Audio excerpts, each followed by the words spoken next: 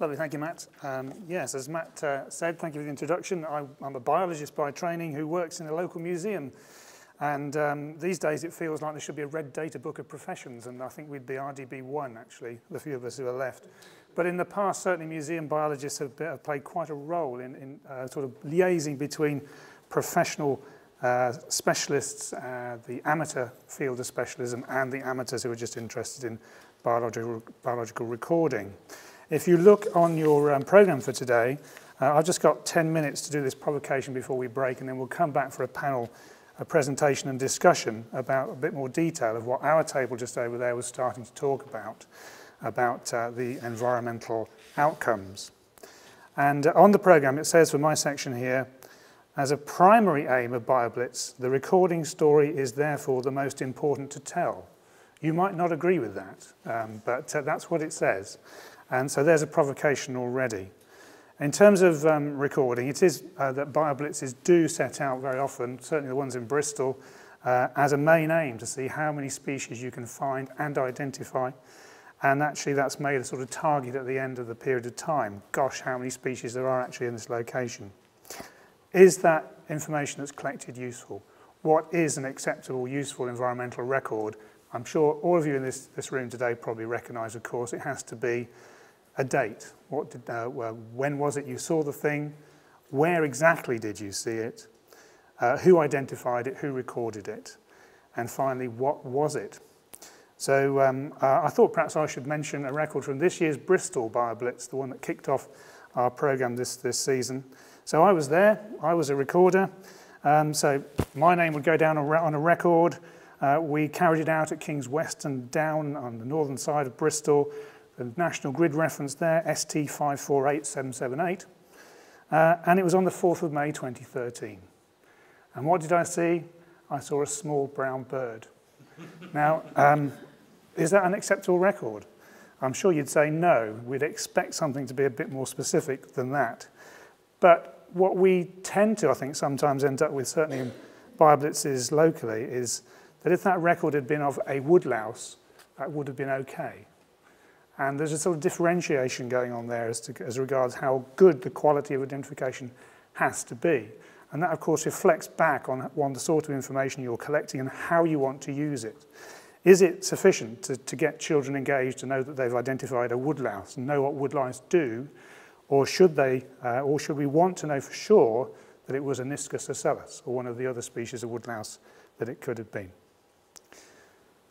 With BioBlitzes, there are lots of positive outcomes, I think. And one of those things is perhaps that we end up with a better knowledge of the fauna and flora of a particular site that we're investigating.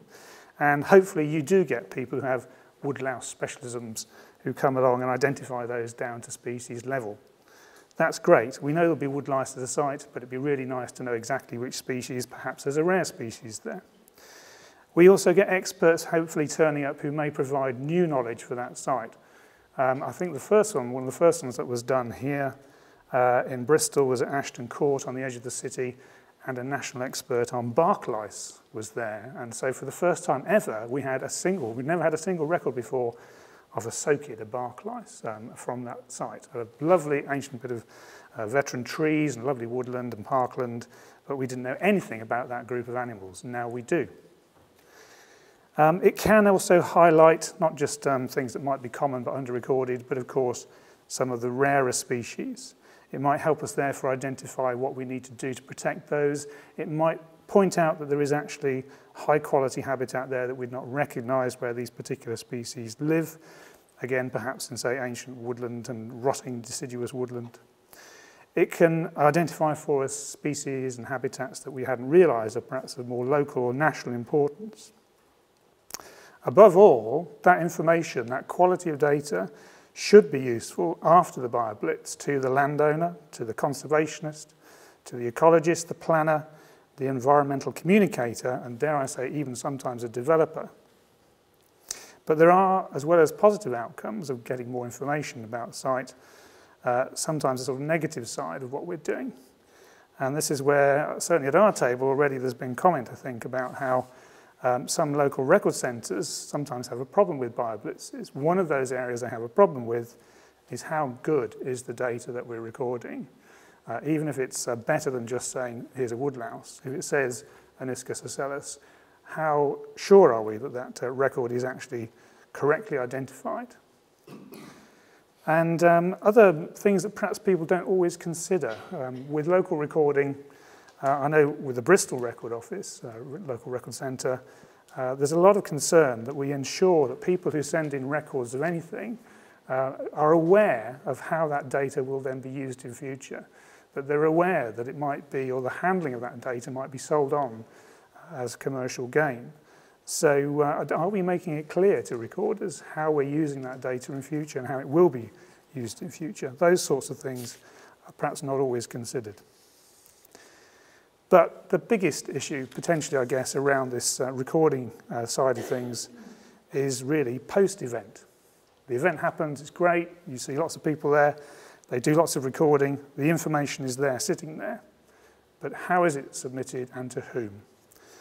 There's this great confusion, I think, at the moment as to where data should go, who is best equipped to handle it. Of course, there are local record centres who want that data, but there's also the Biological Record Centre nationally, the NBN, the Gateway.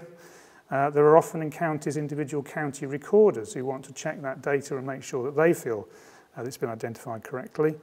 There's iRecord now on the scene. Individual national schemes for recording different taxa. So how do you make sense of where you send that data to? Is it just as simple as sending it to the local record centre, or do you do something else with it? So that sort of issue echoes a general problem, I think, with recording at the moment, across the whole board of things. But perhaps more significantly even than that, we should think about what impact BioBlitz is really having. Has it stimulated interest? Does it really ensure, as Don was mentioning, that we have started to create a new generation of taxonomists? That's something that in museums we're extremely concerned about. We all rely for our BioBlitzes upon local and national experts coming to the event to actually ensure that that quality of data where we can is made good. Are any of our young people who are coming to the BioBlitzes stimulated to actually think that they could go on to become that? I doubt it, to be honest, but where is the next generation of that level of expertise going to come from if we don't make more of stimulating that? And then when we have decided where we want to incorporate our data and send it to, how do we know that it is actually being used?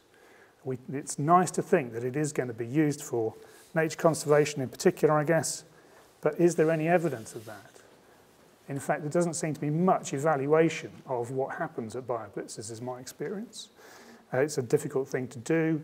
The PR side, the impact happens over the weekend or whenever it might be, but then afterwards is just as important to consider what's happening to that information, how are we using it? So the provocation for you to think about over your coffee before we come back and do a little bit more discussion are really three things, I think. How do we apportion the value of species recording against the general awareness raising and environmental education that BioBlitzes can achieve? Is it really that significant? What is the best way to manage the data from BioBlitzes to ensure it reaches the places that will benefit most from receiving it? And how should BioBlitzes demonstrate the usefulness of the event to nature conservation after all that data has been submitted and managed? And just before I finish, I just thought I'd show you a piece of data as well. That's an environmental record. There's a little slip of paper in here that tells me a date, a place, a recorder, a grid reference. But there is also actually a specimen here. There is a dead beetle in this little tube. And perhaps as a museum person, you can forgive me for mentioning that museums still play a role, and collecting, unfortunately for many people, does play a role in making sure that that quality of data is reached. And it's a difficult issue. We've done such a fantastic job to get across the conservation message to young people. But if any of those want to go on to become particular experts in bark-lice, that person who identified the bark-lice didn't do it in the field. He had to take them away pickle them, look at them under a microscope. What happens to that specimen? I have no idea where those bark lice are. I would prefer that they be deposited in the local museum where they're available for anyone to come and look at them and research them, study them, and check the identification in 10, 20, 50 years' time. So my mission in life is to try and reinstate the museum role that there should be in some aspect of all this, alongside just general data recording. Thank you.